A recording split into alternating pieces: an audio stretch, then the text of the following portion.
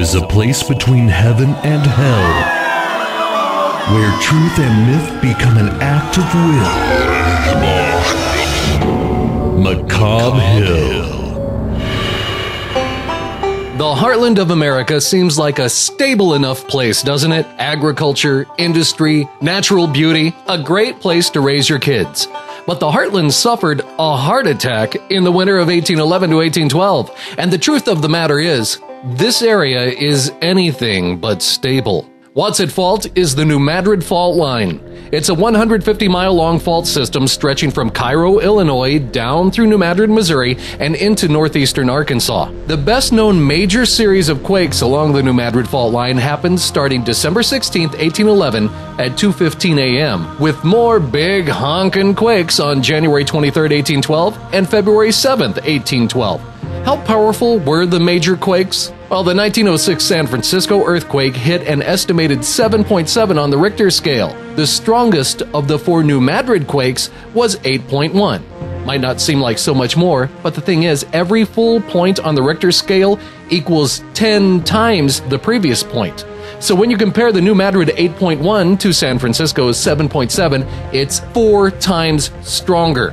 The country was young at the time and the area wasn't settled, so unlike San Francisco, the loss to life and property was relatively low for such a devastating series of quakes. However, for the people who were there at the time, it was brutal. Eyewitness reports say, "The earth was horribly torn to pieces. The surface of hundreds of acres was from time to time covered over various depths by the sand which issued from the fissures. The water that had filled the lower cavities rushed out in all quarters, bringing with it an enormous quantity of carbonized wood, which was ejected to the height of from 10 to 15 feet and fell in a black shower mixed with the sand which its rapid motion had forced along. The roaring and whistling of the air escaping from the earth seemed to increase the horrible disorder of the trees blown up, cracking and splitting and falling by thousands at a time."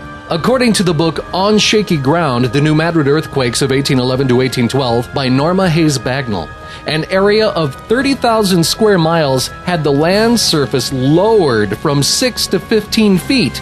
In a smaller area, it was raised. A fog enveloped in areas as lakes suddenly drained when the land was lifted, or stinking geysers of sand, burnt wood, and hot water shot into the air and formed new lakes where the land had lowered. There were reports that the Mississippi River flowed backwards. Now, this is not quite right. What happened was monstrous chunks of bluffs along the river plunged into the water, causing huge waves in all directions. Also, where the land lifted, it actually caused the Mississippi to back up on itself, which would look like it was running backwards. Riverboats were swallowed, islands disappeared, towns flooded out, and the quakes changed the course of the huge Mississippi forever. New Madrid, for which the fault line is named, sat on a bluff overlooking the river. But the bluff was a soil bluff, not rock. When the quake hit, half the town disappeared down into the turbulent water. According to the book The Earthquake That Never Went Away, chimneys fell in Cincinnati, sidewalks buckled in Baltimore, church bells rang in Boston. Tremors were felt in 2/3 of the U.S. and even in Canada, Mexico, and Cuba. To this day, the New Madrid seismic zone produces over 200 quakes a year. There's definitely heart trouble in the heartland. Let's just hope we don't shake things up anytime soon. The difference between right and wrong. Ink stains. If you head out of Kansas City and go east on I-70, once you get past Columbia, prepare yourself. You're entering ghost country.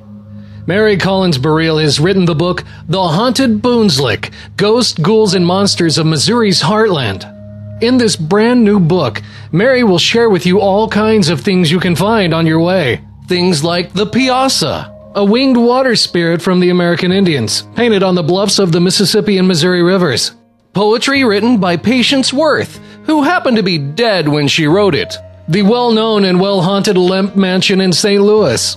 No headless horseman, but a headless horse. The ghost of Guinea Sam, who supposedly was blasted in the Missouri River by a cannonball. Oh, there's much more. The Booneslick is where you'll find it, and her book is where you'll read about it. With us right now is Mary Barile, the author of The Haunted Booneslick, Ghosts, Ghouls, and Monsters of Missouri's Heartland. Mary, tell us, what exactly is the Booneslick? Well, the Booneslick was and remains sort of an undefined area, the area between essentially St. Louis and probably west of Howard County, west of Cooper County. The name of it came from the fact that there was a salt lick in the center of the state, and it was Daniel Boone's sons who started to work the salt lick. How did you discover the stories that you have in this book? How did you find them? I am an historian, and I do a lot of work on Missouri history, and very often you'd be going through an old county history or a newspaper, and you would see something about a spirit, or they left this house because of knockings and murmurings that they had heard. And I would file all those stories and put them aside, and eventually I realized I certainly had more than enough for a book, and a lot of stories that hadn't been included in other stories of studies of ghosts in Missouri. So were you always interested in spooky stuff, or did this just kind of grow as you did your research and found them? Always. I want to know what was in the closet. I apply, sort of the rules of doing history to the paranormal. And I do look for some rigor, and I do use research techniques. Who were these people? Did they actually exist? What would a skull have meant other than black magic or something? I think sometimes the history is as interesting as the possible paranormal. I think there are enough ghosts out there, and personally enough true stories. What was the scariest thing that you ran into as you were researching this book? I was going down to Overton, which was an old river town near Missouri, and it was a summer's evening. I was taking some friends. I was showing them where a couple of the ghost stories happened between Boonville and Overton. And one famous story is the Black Carriage. To make a long story short, it's a haunted carriage, and if people would follow it and end up in the river, or dead, or off the road, as a symbol of evil. We were heading down towards Overton, and finally somebody said, "Oh, I want to stop the car. Can I just get out and look?" I stopped the car, and not 10 feet in front of us, all of a sudden a train comes zooming through, and there were no lights warning, there was no sounding of this train, it just went through. And aside from the fact that it scared the living daylights out of us, and we felt ourselves very lucky, I remember thinking, sure, and we were out looking for the Black Carriage. It was spooky. The stories that are in your book, can you share with us one of your favorites? Oh, probably the Blind Boone, John Blind Boone, who was ragtime and classical music pioneer. He lived in Columbia. He was born and raised in Missouri.